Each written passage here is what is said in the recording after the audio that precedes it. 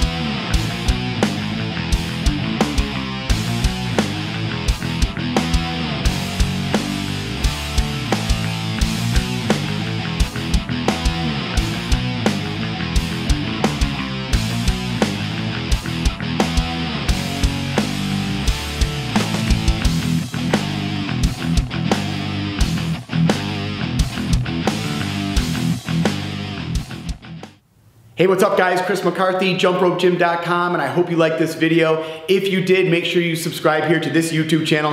Also check out JumpRopeGym.com for full 30 and 60-day jump rope training programs. Hope you liked the video guys. I'll see you right back here in the Jump Rope Gym for the next workout.